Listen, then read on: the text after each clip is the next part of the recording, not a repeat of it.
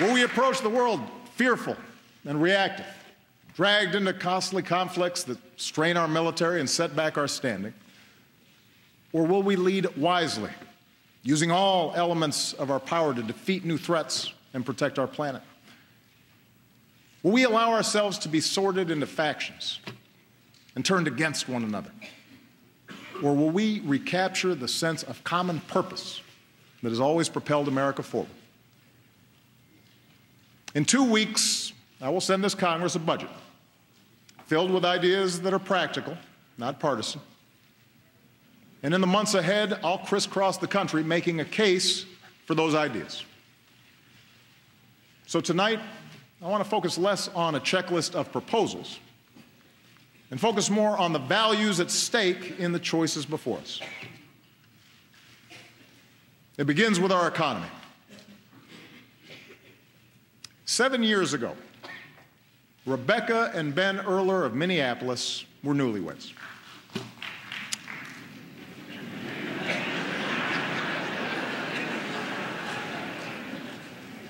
She waited tables, he worked construction.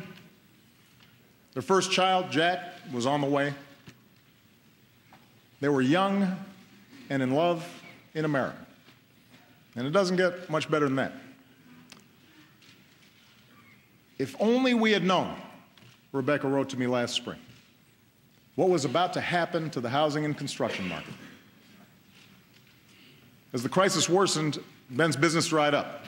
So he took what jobs he could find, even if they kept him on the road for long stretches of time.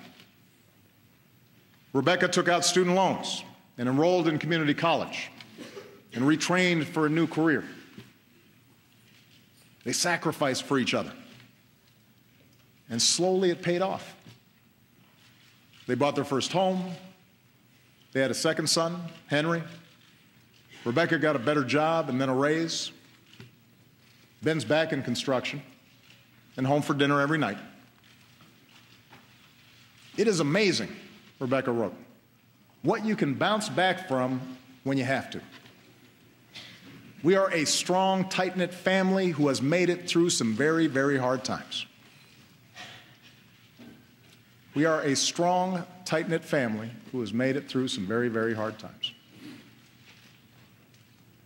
America, Rebecca and Ben's story is our story.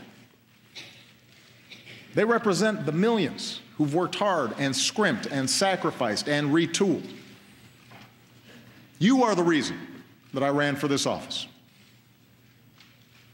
You are the people I was thinking of 6 years ago today, in the darkest months of the crisis, when I stood on the steps of this Capitol and promised we would rebuild our economy on a new foundation. And it has been your resilience, your effort, that has made it possible for our country to emerge stronger. We believed we could reverse the tide of outsourcing and draw new jobs to our shores. And over the past 5 years, our businesses have created more than 11 million new jobs.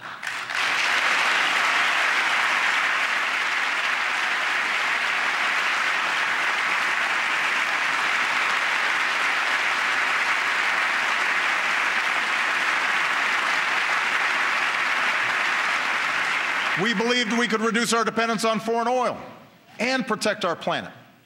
And today, America is #1 in oil and gas. America is #1 in wind power. Every 3 weeks, we bring online as much solar power as we did in all of 2008. And thanks to lower gas prices and higher fuel standards, the typical family this year should save about $750 at the pump.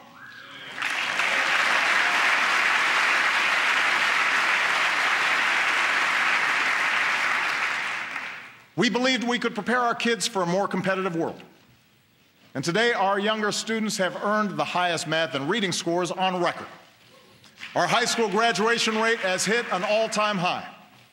More Americans finish college than ever before.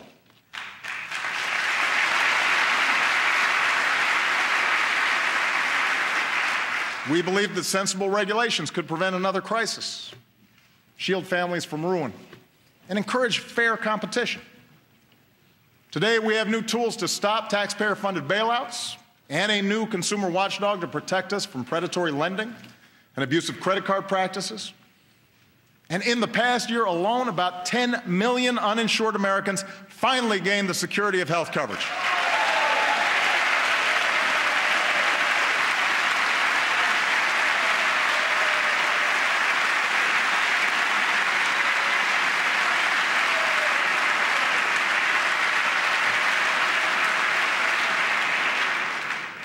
At every step, we were told our goals were misguided or too ambitious, that we would crush jobs and explode deficits.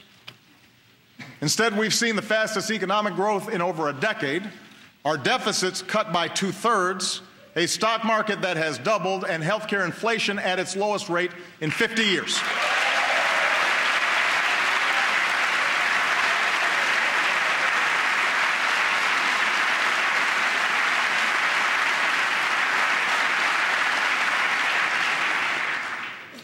This is good news, people.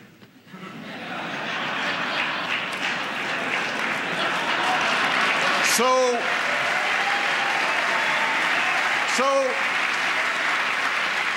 the verdict is clear. Middle-class economics works. Expanding opportunity works. And these policies will continue to work as long as politics don't get in the way. We can't slow down businesses or put our economy at risk with government shutdowns or fiscal showdowns. We can't put the security of families at risk by taking away their health insurance or unraveling the new rules on Wall Street or refighting past battles on immigration when we've got to fix a broken system. And if a bill comes to my desk that tries to do any of these things, I will veto it. It will have earned my veto.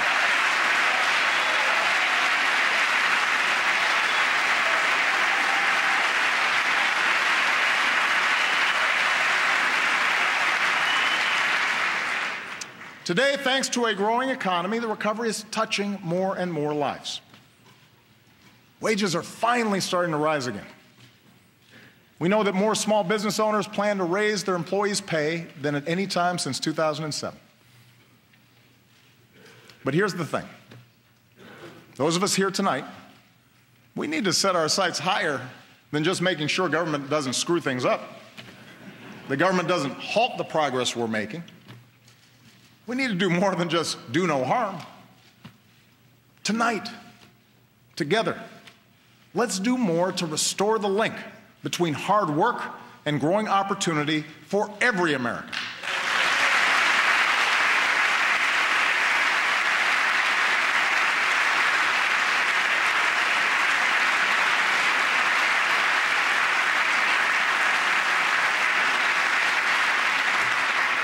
Because families like Rebecca's still need our help.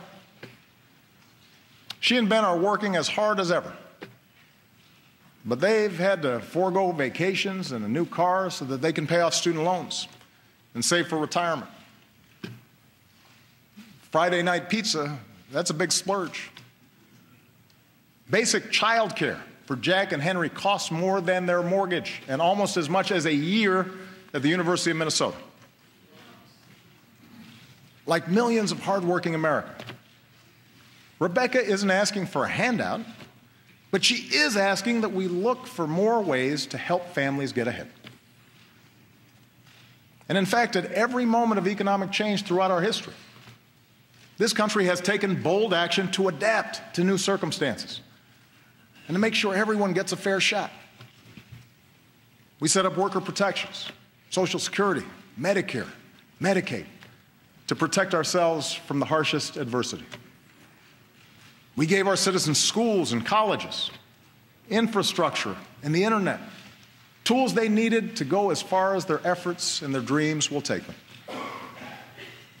That's what middle-class economics is. The idea that this country does best when everyone gets their fair shot. Everyone does their fair share. Everyone plays by the same set of rules.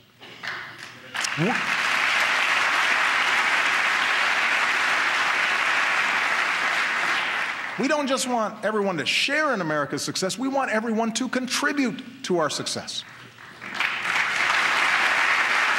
So what does middle-class economics require in our time?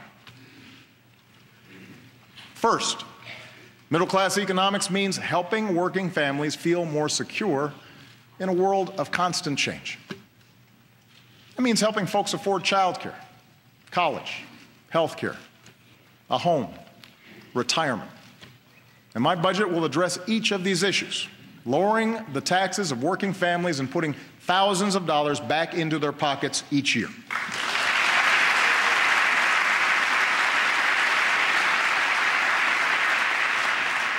Here's one example.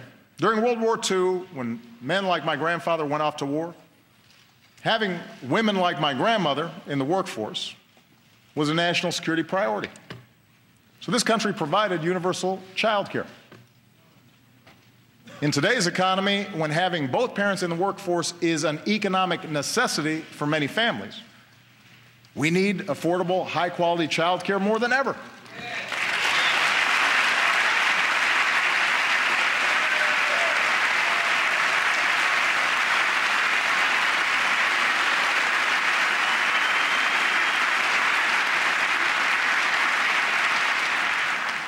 It's not a nice to have. It's a must-have.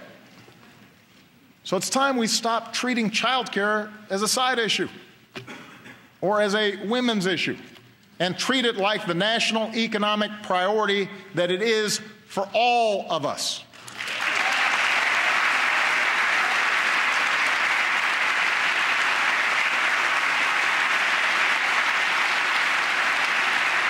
And that's why my plan will make quality child care more available and more affordable for every middle-class and low-income family with young children in America by creating more slots and a new tax cut of up to $3,000 per child per year.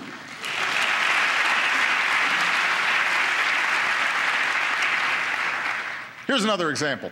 Today, we are the only advanced country on earth that doesn't guarantee paid sick leave or paid maternity leave to our workers. 43 million workers have no paid sick leave. 43 million. Think about that. And that forces too many parents to make the gut-wrenching choice between a paycheck and a sick kid at home. So I'll be taking new action to help states adopt paid leave laws of their own. And since paid sick leave won where it was on the ballot last November, let's put it to a vote right here in Washington. Send me a bill that gives every worker in America the opportunity to earn 7 days of paid sick leave. That's the right thing to do. It's the right thing to do.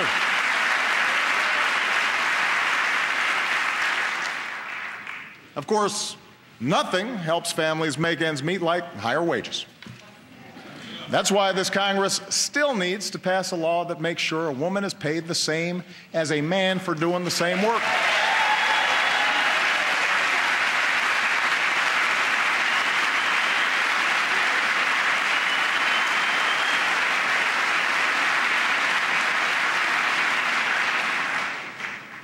I mean, it's 2015. It's time. We still need to make sure employees get the overtime they've earned. And everyone in this Congress who still refuses to raise the minimum wage, I say this. If you truly believe you could work full-time and support a family on less than $15,000 a year, try it. If not, vote to give millions of the hardest working people in America a raise.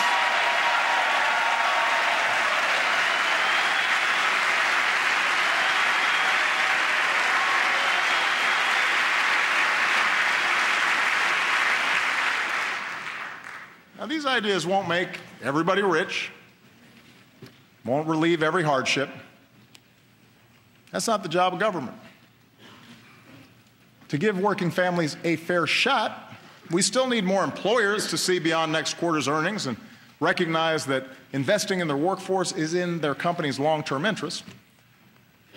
We still need laws that strengthen rather than weaken unions and give American workers a voice. But